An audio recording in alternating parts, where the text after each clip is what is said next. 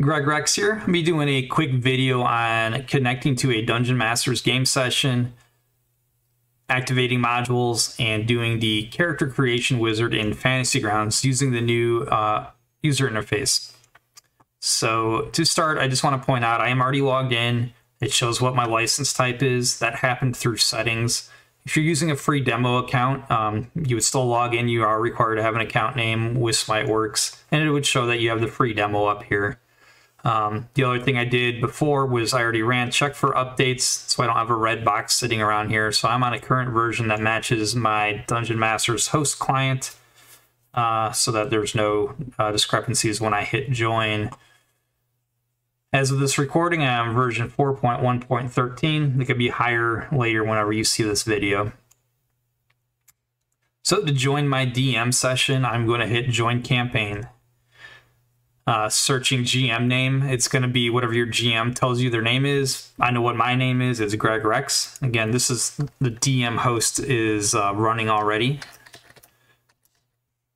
All right, Greg Rex. Now you can see that the campaign name I called it was Greg's Character Creation. So I'm going to highlight it, and then I'm going to hit start. What's going on is this client connection is downloading data via a cloud bridge over the internet. With a good wired connection, this should happen in 20 seconds or less. Wi-Fi or a tethered cell phone, things will take a little bit longer, but it's pretty stable now. All right, so everything is already downloaded. I have a campaign folder now on this PC that has downloaded data from my DM's machine, so this is great. These two windows I'm just going to close. For the sake of this video, I want to start by showing module activation by going to the sidebar using this method here, going to modules and activation. And what I want to do is just load a couple of books I'm going to be using for my character creation. So I'll be using the Player's Handbook for sure. And maybe I want to do like a Githyanki cleric from the Arcana domain. So that would be Mordenkainen's right here for the Gith. And then Sword Coast Adventurer's Guide for Arcana domain for the cleric. And once they're loaded, you can see they're here in modules. And nothing else to do with modules, we just need to confirm that they're there. Now here on the sidebar, we're going to go to the characters now. This window is empty. You're going to go to Character Wizard right here. And we're going to start by creating Greg's character, giving a name. And what we're going to do is do stats, race, class, background in that order. And as things are set, you'll start getting green check marks. You have the default standard array. You have three other methods. You have the dice roll, manual entry, and point by. And even with dice roll, everything you see just gets rolled out for you. But we are going to do a point by. I will show that. You have the point by total to get your 27 points. And now you can start buying. All right, I said like I was going to do a cleric, that'd be high-ish. So you do your min-max that way, or however you want to create your character, or you could use the standard array, which is what I'll finalize this character with. And this is just sliding these values left and right. So think of this as a sliding scale. I want 15 to go all the way to my wisdom. I want my constitution to be maybe my second highest. I'll make this that, and dump stat charisma, all good. All right, so this is set. This is how I want it. And next I'm going to go to race. I got the green check mark. So it's going to be Githyanki.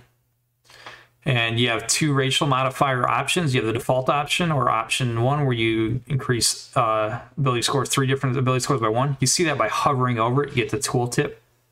I'll just take the default. Now that everything's set there, you can see that the intelligence and strength got increased by 1 and 2 respectively. I'm going to go to class. Got the green check mark, so class. I'm going to be a cleric, I said, and then Arcana domain. Selected that. We got 2 skill proficiency choices, so I will take medicine and persuasion. That is set. Got the green check. Next, I'm going to go to background. And I suppose I'll be an Acolyte with an Arcana domain, so I'll take Acolyte. And I get 2 languages. So I'll take Draconic and Undercommon. And you'll see that you also got on the right is the proficiencies and the skills. I picked up religion, and I think it was insight probably was the other one I got with my background off the top of my head. I think that's over persuasion. We selected persuasion and medicine previously for the class. So you can see you kind of do the validation right here as it's coming along. Next up is inventory. And I will just do the class choice, priest pack, chainmail. I'll take a light hammer. I included a shield that already comes with it. I get my holy symbol.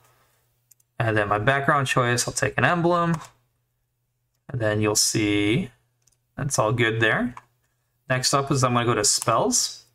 I get 3 cantrips. So I'm going to start with my 3 there. I'll take light. I will take guidance for sure. And maybe sacred flame. And then my level 1. All right, so I'll take bless. I will take cure wounds. And I will do protection from evil and good. Got my 3 of 3 there. So you can see this is all set. Feats, should you qualify for one, like a variant human, would pop up here. The validation doesn't happen until you click on it. I don't get one, so it gave me the green check mark automatically. Once you're set, you hit commit. You see all the automation just happened here in the fantasy grounds on the left side. You do a quick validation that everything looks good.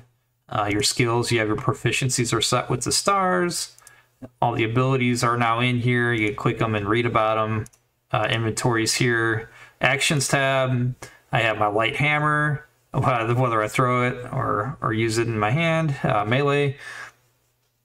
My spells are here. I might change this to like combat and actions, just because that's the way I play, but everybody has their own preference on how they do this. That way they can just single click what they're going to do for their spells.